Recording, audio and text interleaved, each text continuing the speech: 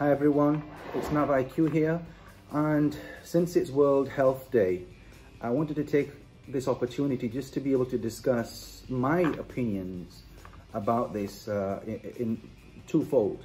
So first of all, your health, and of course being a school principal and a school head, this applies to everybody, to be quite honest, but in my mindset, I'm specifically speaking my experiences as that, and what I've seen is that, you know, burnout happens in any profession, and school is definitely one of those.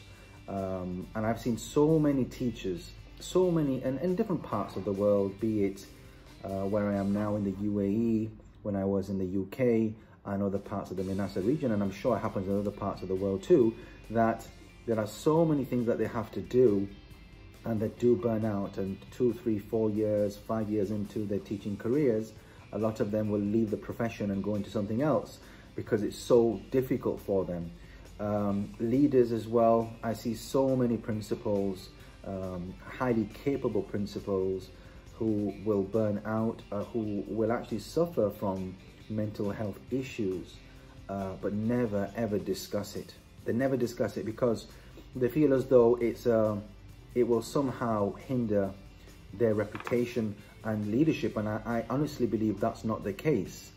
There's a difference between being a human being and being human, and we are human, though what we have to do sometimes is try to be superhuman. The reality is we are human, and we suffer the same anxiety as anyone else, the same nervousness as anyone else, and that's absolutely fine.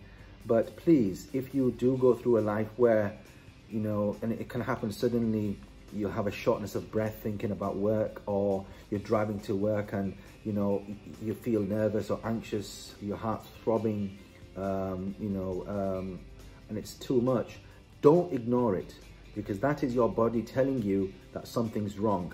That is your body saying to you that you need to speak to someone about it, and don't brush it under the carpet and get on with your school day because you've got to manage a school of hundreds, or in some cases thousands of students, or hundreds of staff members. Please don't ignore it. Speak to people about it, and really look after your mental health and well-being, because that's the only way you'll have longevity. And to be quite honest, that's the only way you will be able to make the right decisions for those we support in our communities. And it's really important. The other side, point number 2, the second fold, is students. So many students I see in schools who suffer from anxiety, and no one ever supports them in how to cope with anxiety. We always push it onto the guidance counselor or the pastoral department. This is everyone's responsibility. As a teenager, exam pressure was so much for me, and I had friends of mine who were losing hair during their GCSE and A-level exams, but no one ever supported us with that. We were just told how to take exams. It's really important that we look after our youth, support them, and for them to be able to build this resilience. And you'd always see words such as grit and resilience and these strategies, and some of the better schools are doing this, but we all need to perhaps have those connections with our children, with our students at home, in school, and explain to them that these things will happen, and give them strategies to cope.